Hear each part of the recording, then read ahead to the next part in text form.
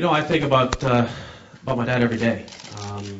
Ever since the day he passed, I have yet to go a day without thinking about my dad. Um, it's amazing how much smarter he's become. You know, the things that he's taught me over the years that I thought were I didn't really see any point to them, but it's amazing how there was. And when I've had Sam now, and it's amazing how I keep reflecting on all the things he's taught me. And I just can't wait to obviously pass that on. But that's one of the reasons why I work so hard with the foundation to expand this and expand what we're doing, because he was all about helping others. And I think about every day, how can I become a better player, a better father, a better husband, a better friend. That's what my dad was all about.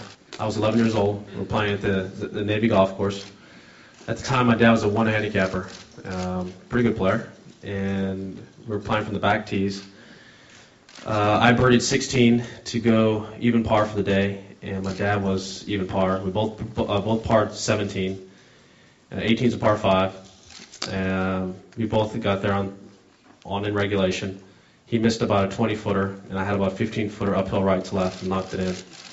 And well, I do kind of remember this. Yeah, that's it. It came out of me. That was my first fist bump. I went crazy. I started uppercutting the air. It was the greatest thing I'd ever done in my life. Just beat my dad. And I just remember going to the 19th hole and celebrating with him and rubbing it in.